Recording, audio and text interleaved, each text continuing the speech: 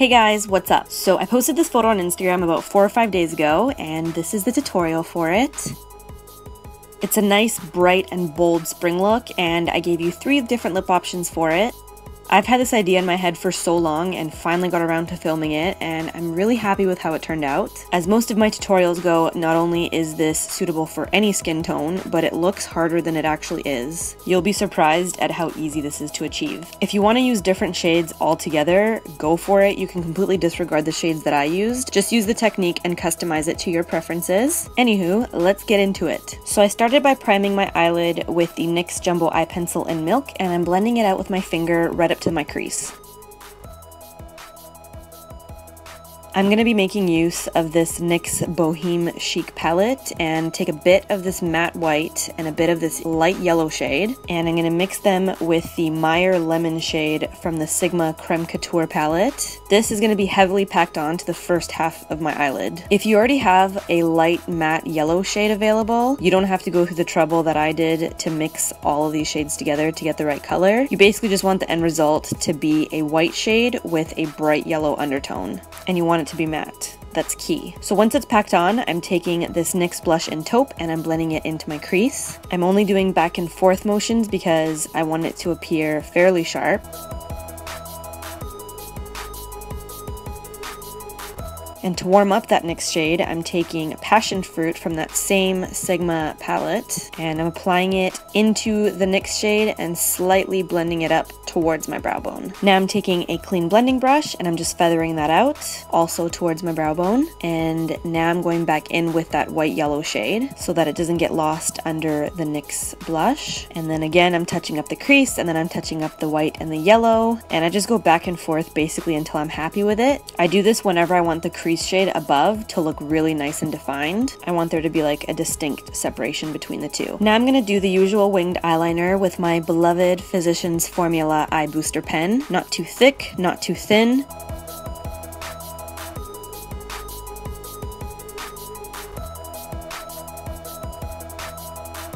And then I'm going to move on to the fun part. I'm taking this really neon yellow borderline green lime crime liquid eyeliner, and this is in Citreuse. Don't judge me on my pronunciation. And I'm placing it on the back of the see-through covering that came with my Sigma eye palette. And I'm dipping my eyeliner brush into it and outlining the black winged liner that I just applied. The reason I like to put the eyeliner on the palette is because I like using my own eyeliner brush. I don't like the eyeliner brushes that come with liquid eyeliner. I feel like they're too flimsy, and I find that I have way more control this way. So I'm just outlining that black eyeliner all the way around, including the top and bottom of my wing. Again, not too thick, more or less the same thickness as the black. You can do this with any shade you prefer. I chose neon yellow green because I find it looks wicked with blue eyes. If you have brown eyes, you could try like a bright purple or pinky blue shade. Once I'm happy with my neon outline, I'm just gonna touch up the black again in case I went over some of it by accident.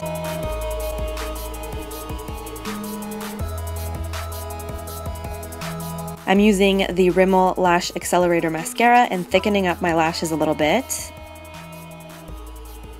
And then to add a little bit more volume to the ends of my lashes, I'm just going to place 3 or 4 of these red cherry individual eyelashes over them. If you want a full tutorial on how I apply individual eyelashes, I will include it in the description box below because I filmed it previously. Next, I'm taking some of this white eyeliner and I'm drawing a line just below my brow bone and blending it out with a small synthetic brush.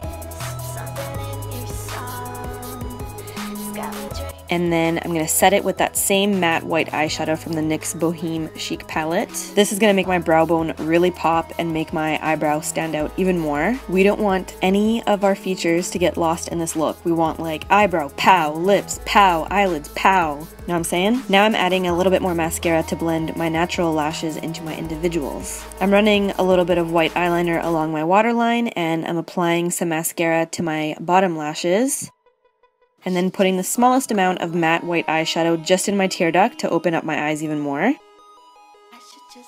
I already contoured my cheeks really lightly using that same NYX Blush in Taupe, and I'm going to apply some of this Lise Watier Cream Blush in Rose Eden to my cheeks with a fiber bristled brush. These types of brushes are great for applying cream blushes, by the way. This blush is super pigmented and bright, so as you can see, a little bit goes a long way. I went a little ham on the blush, so I'm gonna diffuse it and feather it out with whatever's left on my foundation brush. Moving onto the lips, the first shade I tried is by Revlon, and it is a matte balm, and it is in Unapologetic. Super bright, almost neon coral shade. And by the way, these matte balms by Revlon are dope. I think I have like 5 or 6 of them, so I highly recommend them.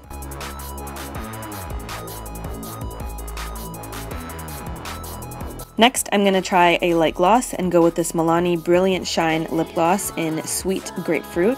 This one is super pretty too, and it's suitable for anyone who wants to keep the look a little bit more tame and really showcase the eyes. And since I'm the total opposite of tame, I'm going to push the envelope and go with this OCC Lip Tar in Hoochie. Yes, Hoochie. And this is a super bright purple pink blue shade. This shade is off the charts and it looks amazeballs with neon yellow eyeliner. So if you haven't guessed, this is my favorite of the 3 lip choices. And again, I'm super happy with how this turned out. So that completes my tutorial. I hope you guys enjoyed it. I've done a similar, more simplified version of this in the past using drugstore products, and I will also include that in the description box below. I think I prefer this one between the two because it's a bit more out there, and that's totally the kind of chick I am. As always, all of the products that I use will be listed in the description box below. And P.S. I got a new laptop, so I should be showing up in your subscription box way more often. Thank you guys very much for watching. Thank you for subscribing, and I'll see you in my next video. Love you. Bye.